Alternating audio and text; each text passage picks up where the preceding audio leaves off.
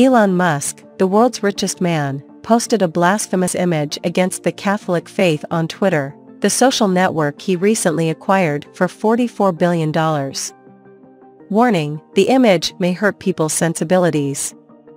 On Sunday evening, November 20th, Musk posted an illustration showing a woman on her back with her skirt up, with the Twitter logo covering her private parts. Next to her appears an apparently Franciscan friar in a prayer posture, above whom appears the name of Donald Trump, the former president of the United States, whose Twitter account was reposted after a poll Musk conducted among internet users. The image is headed by the phrase, "And lead us not into temptation," from the Lord's Prayer. The tweet has a large number of comments, such as that of pro-life and pro-family leader Alexandra de Skinner-Clee, who expresses her rejection of the blasphemous image. So now she's posting porn? Sad.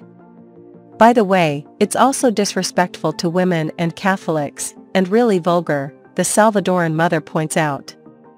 Mr. Musk, as a Roman Catholic, I find this very offensive. Please take it down, you are better than this, comments the user identified as LT. The netizen, Met Vigil, challenges Musk to share an image that is offensive to Muslims.